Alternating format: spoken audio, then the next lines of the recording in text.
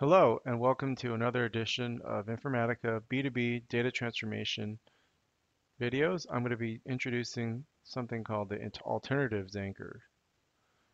The agenda for the video is to basically go through the DT project and the samples directory, where we'll get a basic understanding of what alternatives mean. And secondly, we're going to example a real life case implementation where we'll have two different input files that will populate the same data holders and use different groups. So it's important to understand the following concepts, input file variability, and then how you set up the content tags after you've created the markers. And these are just some of the elements that we're going to go through today. Let's quickly go into the Data Transformation Studio. This is the alternatives file, and you can get it in the following location: Clients, DT, Samples, Project, Alternatives. What this is going to allow us to do is to process the two different groups. The first group is one that will look for this slash here in the form of a marker, and then these content tags will be the ones that will be setting the data holders. So when we run this, we're basically going to get a standardized XML. In this case, it'll be three different data records.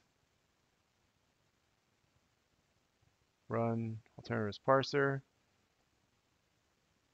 Check out the output. So Danny, Mark, and you see everything's captured properly. It would be nice if this Jan had been turned into 01, but in this case, we're just trying to show you the basic structure. Is basically having two different groups underneath and making sure that each has a content markers, as you can see here.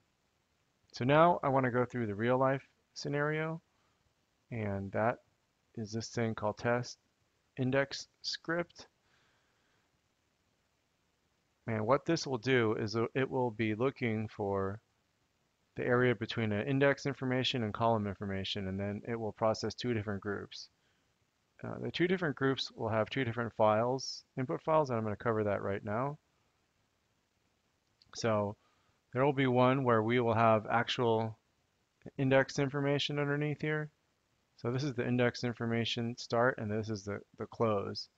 And we're basically going to try to go in here and then get these values here. This is the description, and then these are the actual values. In the notes example, all we have here is just the span tag with the class NA equals and nothing else. It's completely empty. Okay, that's a basic brief explanation. So what we have here when we run this basic example is that we have the first choice when it's looking for class equals NA, and then it will have this content marker, which will allow empty values.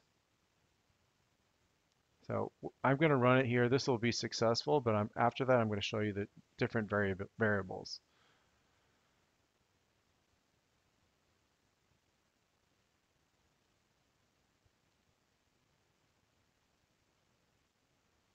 Test index. So you can see it's populated some of these datas that you saw in the ordinal inform. You see there's two index types, B index and then index 1. You can actually go in and look at the actual example as well. So it's this line right here. So what happens when we don't actually, we make this optional?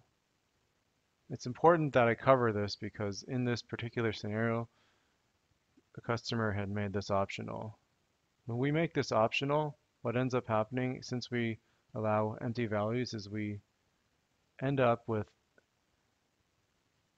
an output that has nothing in here. So you have index information where things should be here, but there's nothing here. Nothing's been populated. So it's really important that you keep things in your first group to not ever use optional and the content marker. So secondly, what I'm going to cover the importance of getting a positive value here. So in this case, it's the span marker, because if you don't have any of this, let's just make this nothing.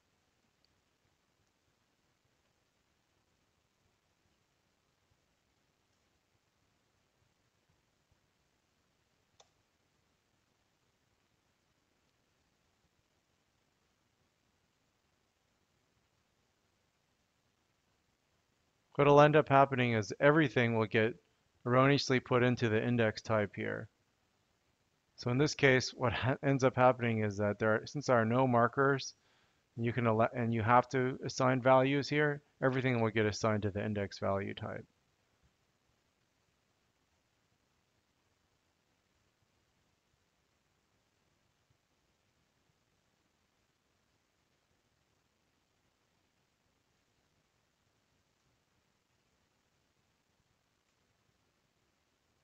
So I'm going to set everything back to normal.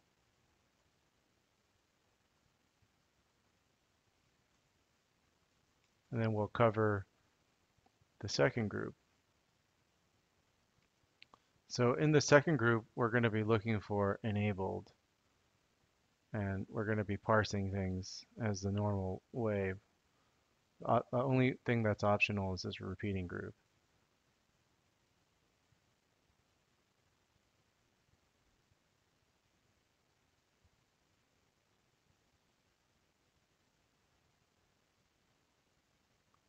So see this? This is where the data is for this particular item here.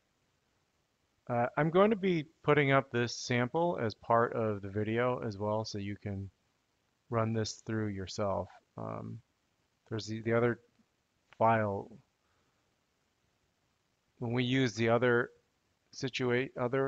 item here, we'll get different results than the current output.xml.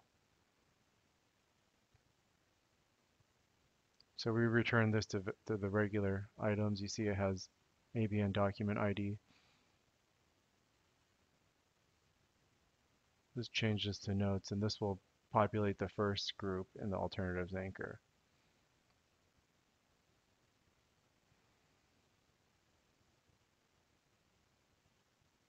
And you see how this gets populated, and then NA is a value as it is in the first group up here for index type. See that? NA is actually what's in the span. This is notes, index, and it's what's in the span, this value here.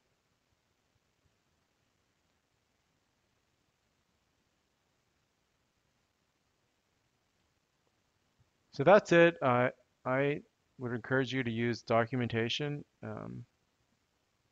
It is in the studio here. All you need to do is type in the words alternatives, help, actually not here.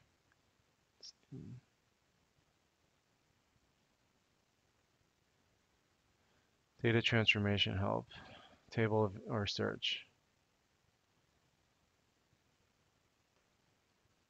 So we would love to hear from you. So please email us at supportvideos@informatica.com or follow us on Twitter. Thank you and have a good day. Bye-bye now.